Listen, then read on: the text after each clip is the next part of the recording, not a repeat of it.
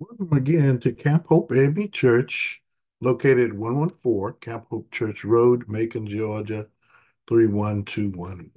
Amen. Another Wednesday to study to show ourselves approval.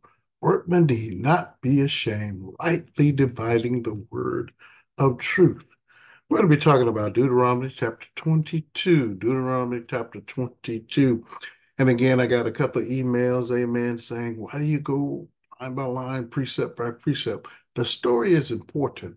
Understanding how the beginnings are important, foundationals are important. Amen. When Jesus came and fulfilled the prophetic words. Amen. Fulfill all the laws, fulfill all the things. So it's good to know what Jesus has done for us. And we can't know unless we know the history line by line, precept by precept, and understand what was going on and why it was done.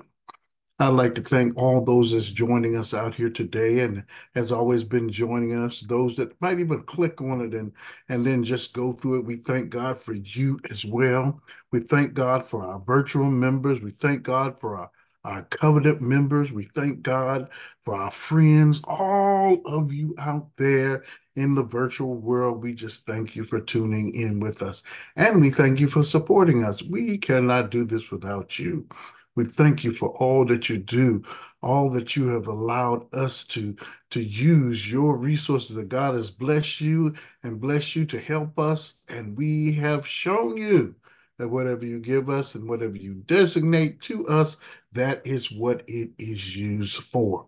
So we just want to thank you. We want to bless you. We ask God to just bless each and every one of you tenfold, a hundredfold, even a thousandfold as you support the ministry that God has given here at Camp Hope AME Church in Macon, Georgia. And of course, our motto is to each and every one that says, come and grow with us as we transform our thoughts, our words, and our deeds as we prepare for Christ's return.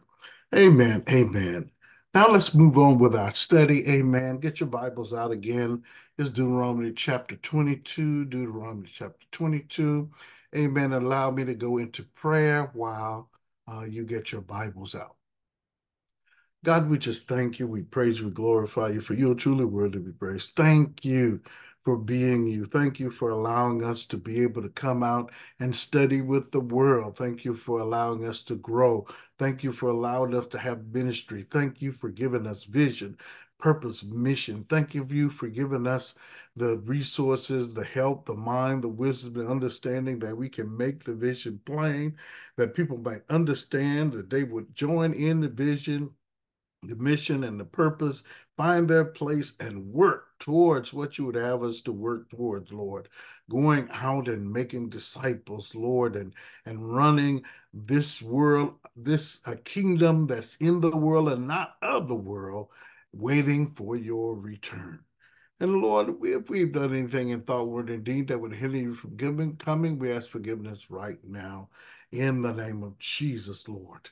Lord, we ask that you just bless Camp Hope, bless each and every one of its ministries, bless each and every one that's supporting us and joining us, that is covered by us, Lord.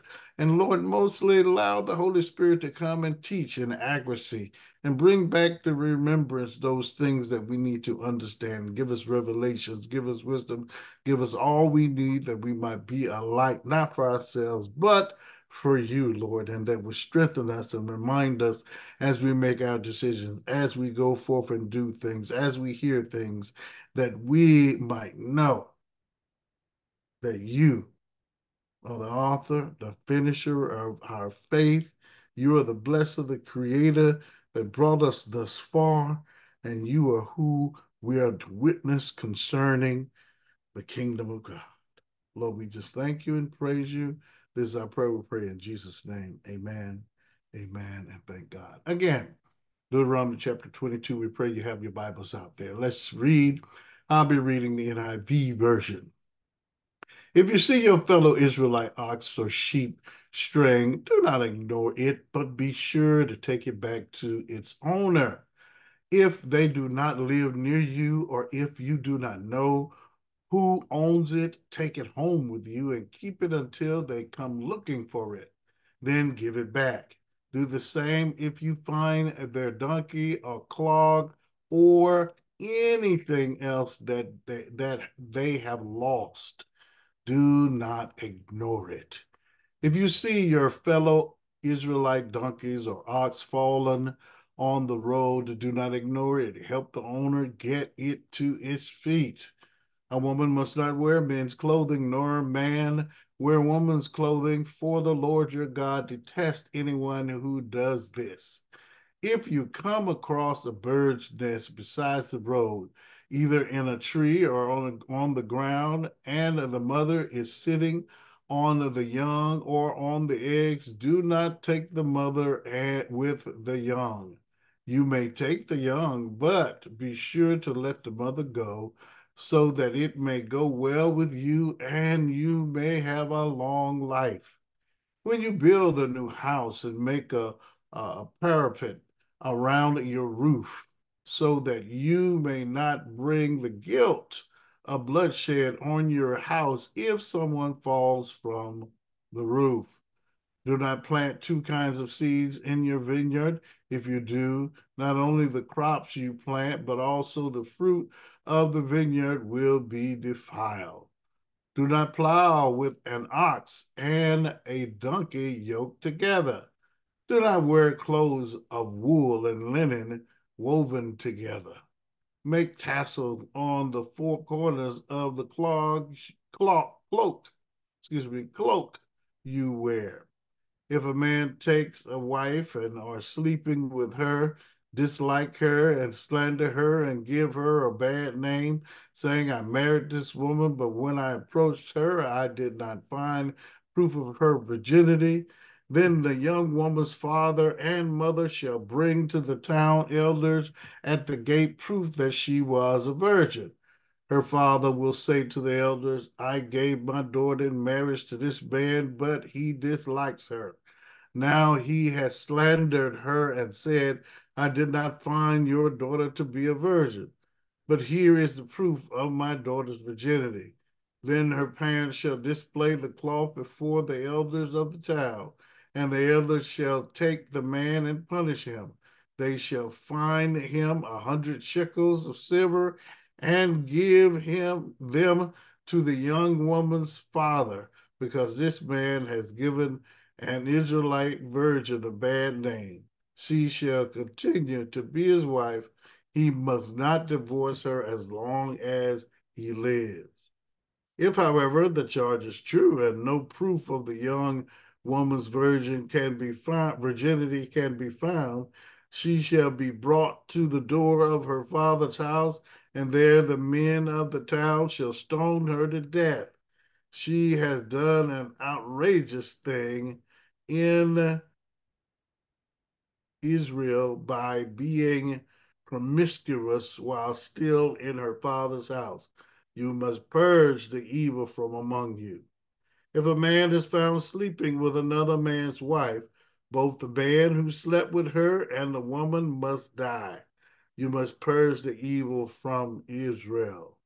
If a man happens to meet in a town a virgin pledged to be married and he sleeps with her, you shall take both of them to the gate of the town and stone them to death. The young woman, because she was in a town and did not scream for help, and the man because he violated another man's wife. You must purge the evil from among you. But if out in the country, a man happens to be the young woman pledged to be married and rapes her, only the man who has done this shall die. Do nothing to the woman. She has committed no sin deserving death. This case is like that of someone who attacks and murders a neighbor. For the man found the young woman out in the country, and though the betrothed woman screamed, there was no one to rescue her. If a man happens to meet a virgin who is not pledged to be married and rapes her, and they are discovered, he shall pay her father's, he shall pay her father 50 shekels of silver. He must marry the young woman, for he has violated her.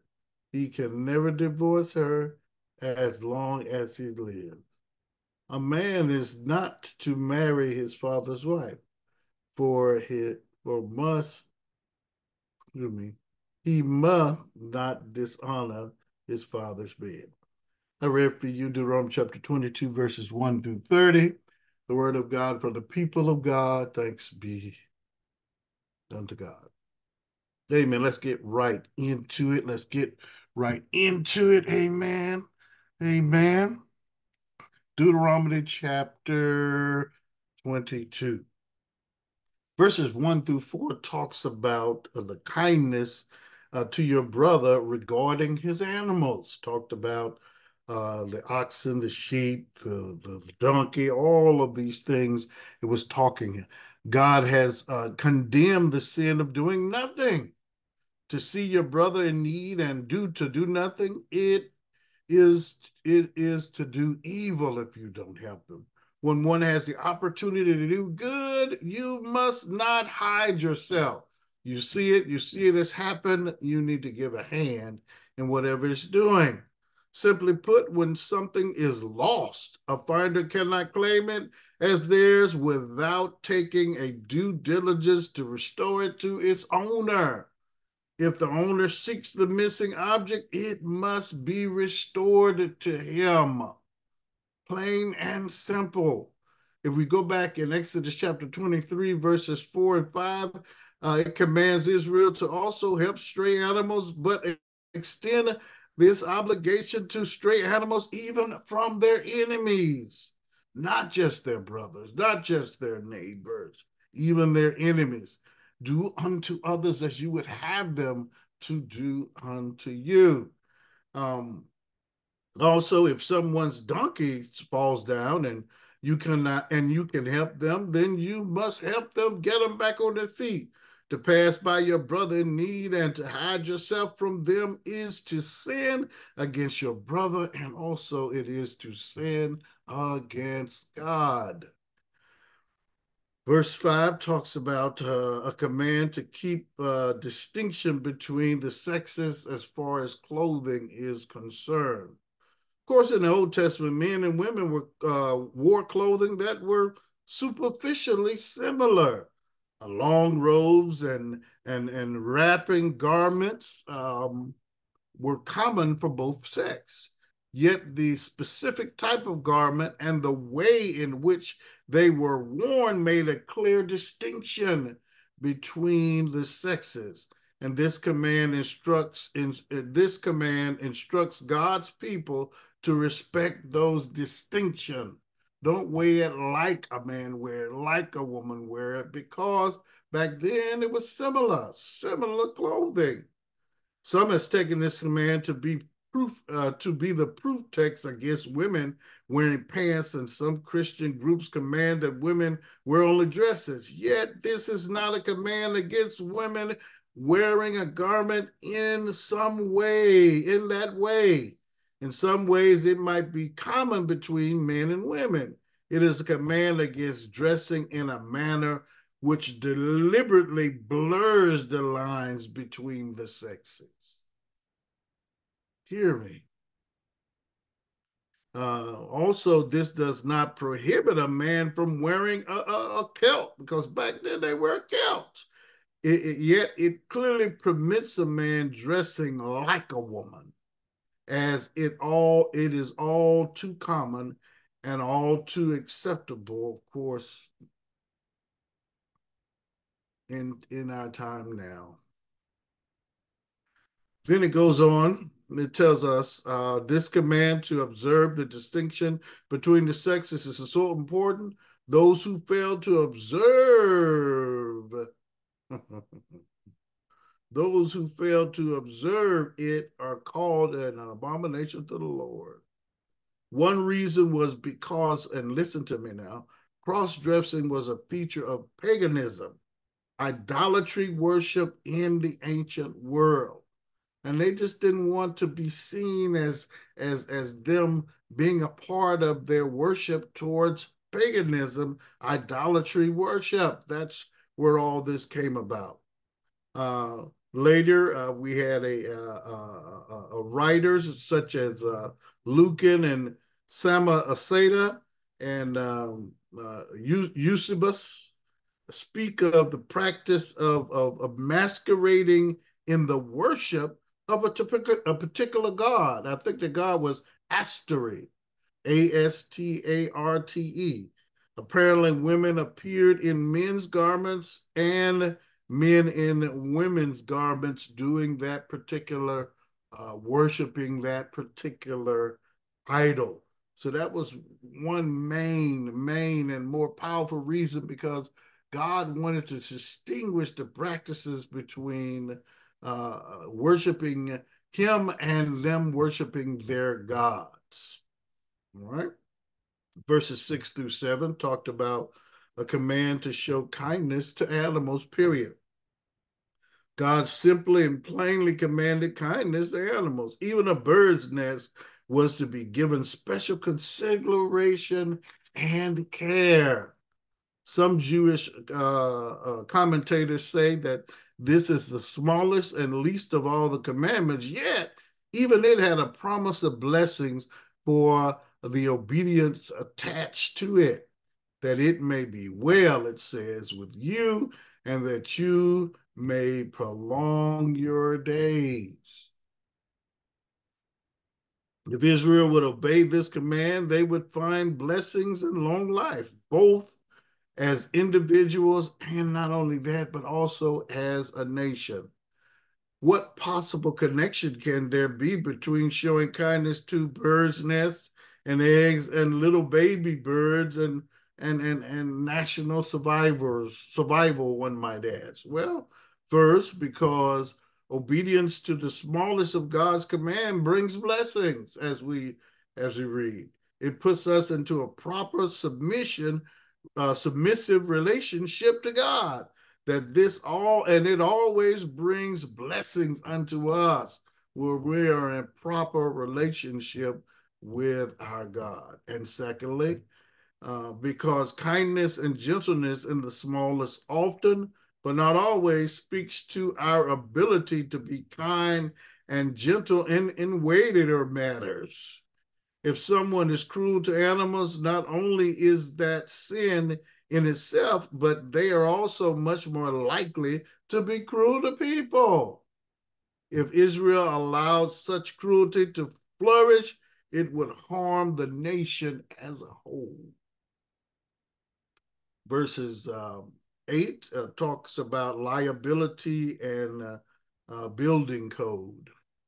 Talks about the roof. God commanded that a railing be made for the rooftop so someone was protected against falling if they had to go up there for one reason or another.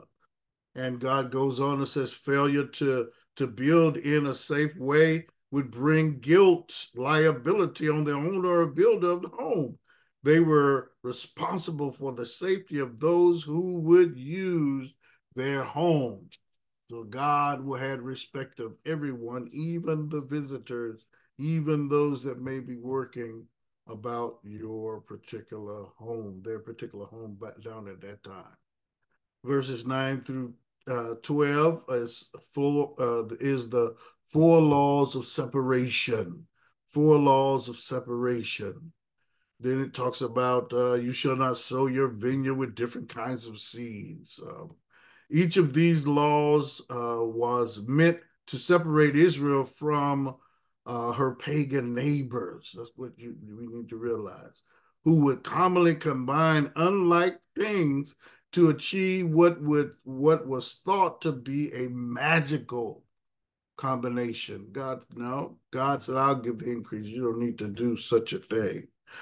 So in the pagan culture, it was common to combine different kinds of seeds in a vineyard or to plow with an ox and a donkey. God said, don't do those two. Or to wear a garment of wool and linen. God says, don't do that together. When God commanded Israel to not to do these things, it isn't so much for the sake of the combination themselves, but so that Israel would not imitate the pagan occult customs of their neighbors. That's what we're talking about here. Let us not get things twisted and use things out of context. There is a spiritual application of this principle. The command forbidding unholy combinations, though in itself small and trivial, are given to forbid all mixtures of their intentions with God, institution, in doctrine and worship. Remember, doctrine and worship. One commentator believed that these laws were also given in part to protect other animals from the bad breath of donkeys. Besides the donkey besides the donkey from feeding on coarse and poisonous weeds has a fetal breath which its yoke fellows seek to avoid, not only as a poisonous or offensive, but producing leanness or if long continuous death. So it was to protect the health of the particular animal as well. And it says, goes on, you shall put tassels on the bottom of your clothing, on the corners of your clothing. This command was also to distinguish the Israelites from their pagan neighbors. In a way, an Israelite man in this way, an Israelite man was immediately known by the clothing that he wore. Once you saw that tassel, you were recognized and know that you were an Israelite. And a symbolic meaning is given to these tassels if we go back and read Numbers chapter 15, 37 through 47, namely that, and it was mainly that it was a way of remembering uh, or a reminder to Israel to keep God's commandments, to keep God's commandments. Remember, all these laws are not necessary to make life hard, but to put us in a manner that we are positive with God, that we are not confused with our neighbor, that our neighbor we won't be confused with us and our practices and our beliefs. Right? Verses 13 through 21 talks about the laws of sexual morality. Matter of fact, 13 to 21, resolving an accusation of marital deception. Uh, Here in these scriptures, the idea is that the man accused his wife of not being a virgin when they were married. Apparently, this was discovered on their wedding night when they first had intimate relations because in the scripture says, when I came into her, I found that she was not a virgin. It is important to understand that in the ancient Israel, virginity was valued at that particular time. It was seen as a great loss to give up one's virginity before marriage. If a woman was known to have lost her virginity, it would greatly reduce her chances of getting married. By the same principle, if a husband believed that his wife had lied about her virginity, he felt cheated. What follows is an attempt to resolve this particular issues in these scriptures. According to custom, a Jewish woman would first be intimate with her husband upon a special cloth, which would collect the small drops of blood which were accepted as evidence of the young woman's virginity. This bloodstained cloth would then become the property of the married woman's parents, who kept it as evidence of the young woman's virginity, just in case the husband came back and said, accused her of something at that particular time. And during that time, marriage was a little different. Ladies were given into marriage at 12 and even 13 years old in the custom down there at that time. The custom is still practiced in some parts of the world. The proof of virginity of what we're talking about. The proofs of virginity, the blood-spotted cloth or garments, which, though not infallible, were widely accepted in the ancient Near East as indication of prior virginity and are still accepted among some people today.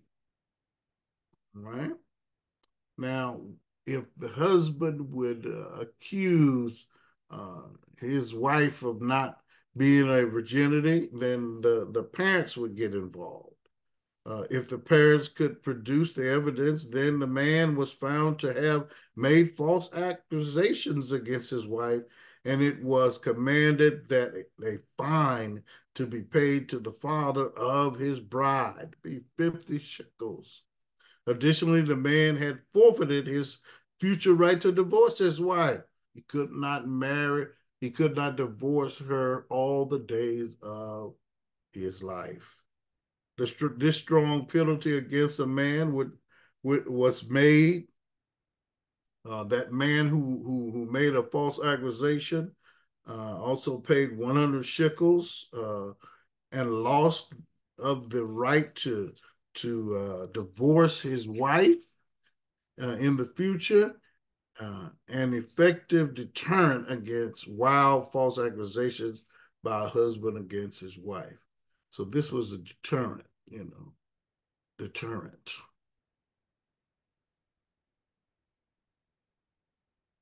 Now, if this were the case, the woman was not a virgin. She was not a virgin. Then the woman was to be executed by stoning.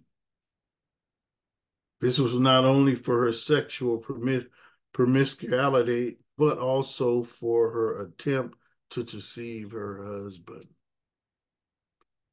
The law must be seen in connection with the command that we read earlier in Exodus 22:16-17, which commands that a man who enticed a virgin must surely pay the bride's price for her to be his wife. Okay?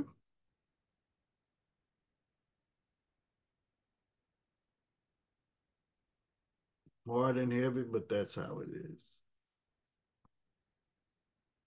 Verses 22. Verse 22 talks about the penalty for adultery. Um, God commanded the death penalty for adultery. This was primarily because of the excessively great social consequences of this sin. Therefore, God commanded the ultimate penalty against it. Both of them, not just one of them, both of them must die. God also specifically instructed again, both the man that laid with the woman and the woman. Adultery was not to be condemned with a double standard. If it was wrong for the woman, guess what? It was wrong for the man, and of course, vice versa in the particular situation when it came to adultery. The death penalty had value. It communicated loudly and clearly an ideal that Israel was to live up to, and it made people regard their sin much more seriously. Mercy. Something to think about. Then verses 23 to 29 talked about laws concerning rape.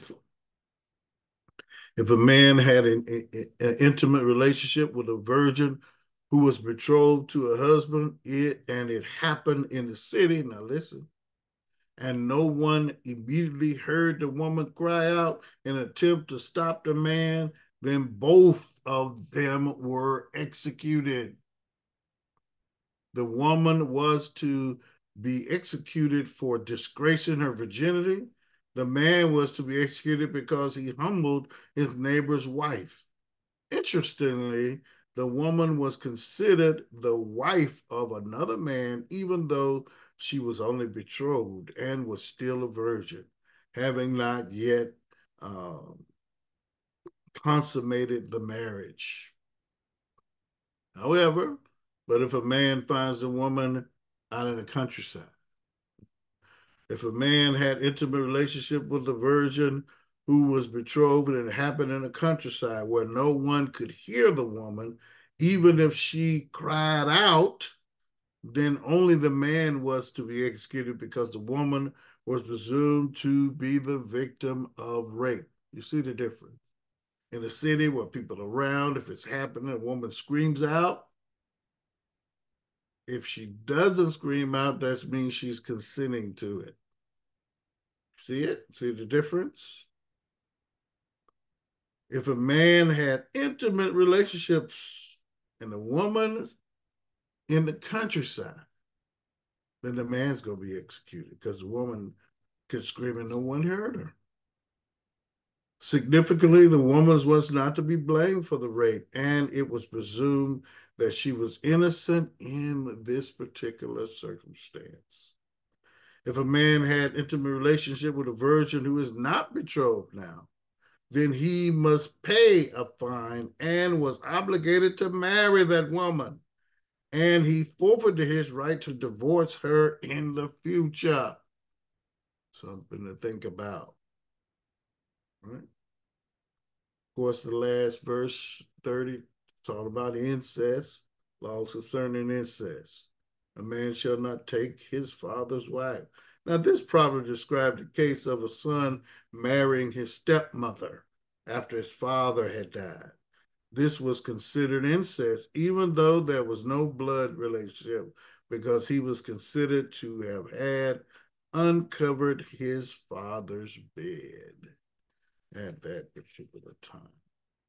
Well, this is Deuteronomy chapter 22. I pray you would go back and read it again, study it over, pray about it, let God speak to you. It's a lot in there. And I pray that we made it clear and understandable as we went through it. Amen. We know God loves us all. He sees us all. We're all equal in God's eyes. Amen. God has no preferential. We're all the same on the level of God, and God wants us all to have life and have it more abundantly. So let us continue to study to show ourselves approval. That way we can get the background, we can get the foundation, we can get what we need to understand even some of the practices that people do today, amen, that may or may not have been covered through the blood of Jesus, amen. That's a subject, that's a discussion for another study, amen. But at least we know the foundational things and why they were put in place. And again, most of them were put in place because of idolatry, because of pagan worship, and all of those things. So go back, read again. Ask God to give you some revelations. Ask God to give you some understanding of what was going on and why God put things in place.